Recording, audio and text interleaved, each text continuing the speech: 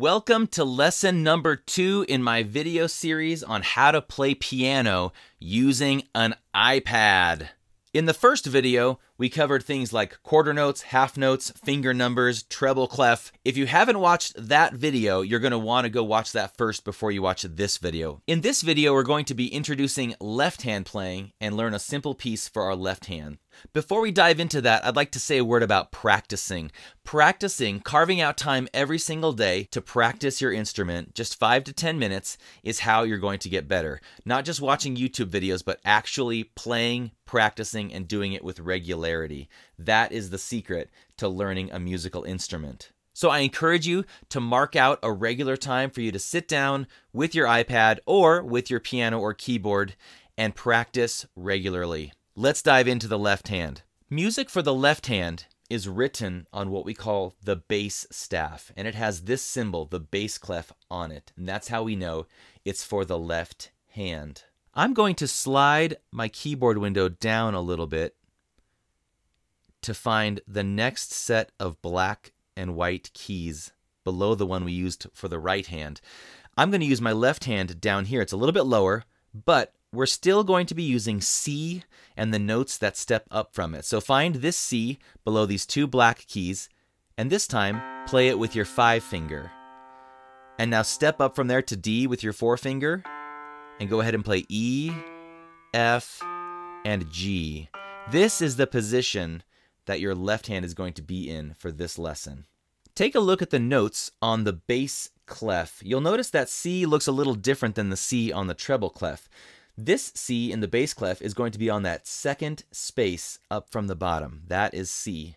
And then you'll notice D is on the line above that, E is on the next space, F is on the next line, and G is on that top space in the bass clef. Let's practice playing up and down a little bit. First, we're going to just step up from our 5 finger to our 1 finger, and let's say those finger numbers as we play. Here we go. 5, 4, 3, 2, 1. Let's do that again. 5, 4, 3, 2, 1. Great. Now let's step down from 1 finger to 5 finger. Here we go. 1, 2, 3, 4, 5. And remember to say those finger numbers. Let's say it. Ready? 1, 2, 3, 4, 5. Great. Now we're going to step up and then back down. Ready? 5, 4, 3, 2, 1, 1, 2, 3, 4, 5. Excellent. In this lesson, we're going to learn about a new note value.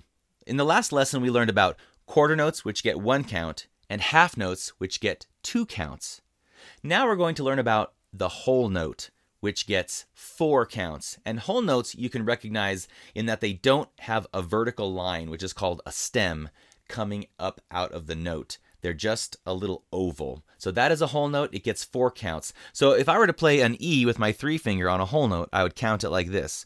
1, 2, 3, 4. Can you play that with me? Let's count it together. Here we go. 1, 2, 3, 4. Let's learn a little tune called Merrily We Roll Along, which you might be familiar with. Here's what it looks like.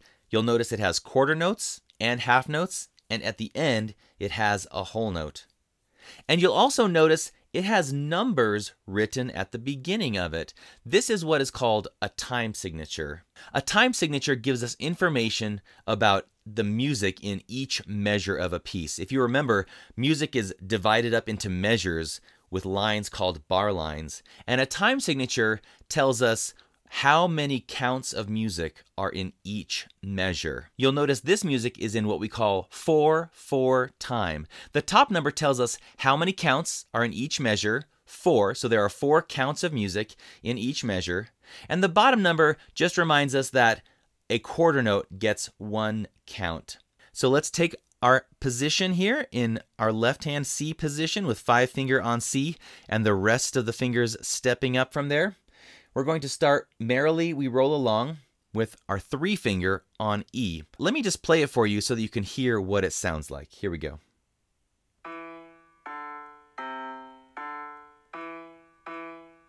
Hold it out.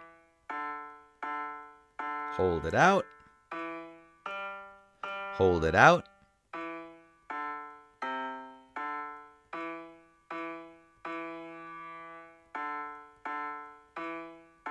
One, two, three, four.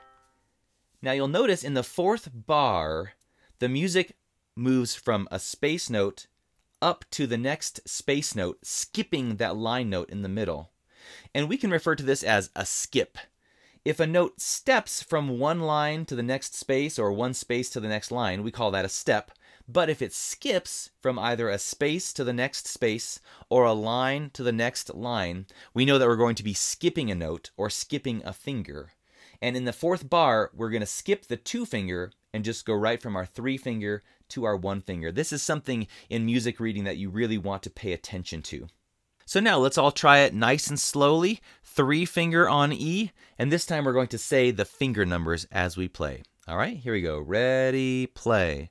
3, 4, 5, 4, 3, 3, 3, 4, 4, 4, 3, 1, 1, 3, 4, 5, 4, 3, 3, 3, 4, 4, 3, 4, 5, 2, 3, 4.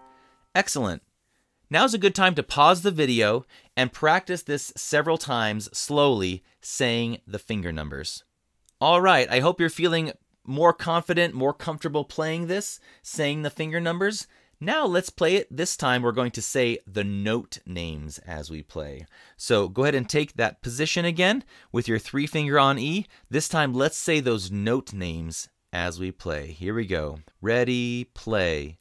E, D, C, D, E, E, E, D, D, D, E, G, G, E, D, C, D, E, E, E, D, D, E, D, C, 2, 3, 4.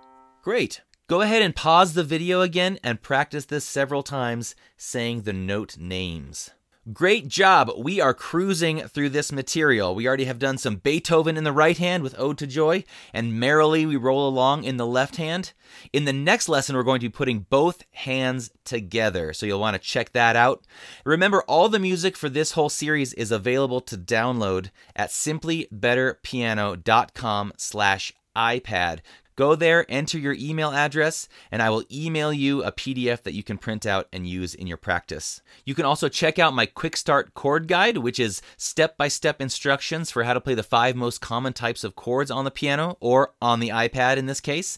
That's at simplybetterpiano.com/guide. Otherwise, thanks for being with me here in this lesson. I'll see you in the next video.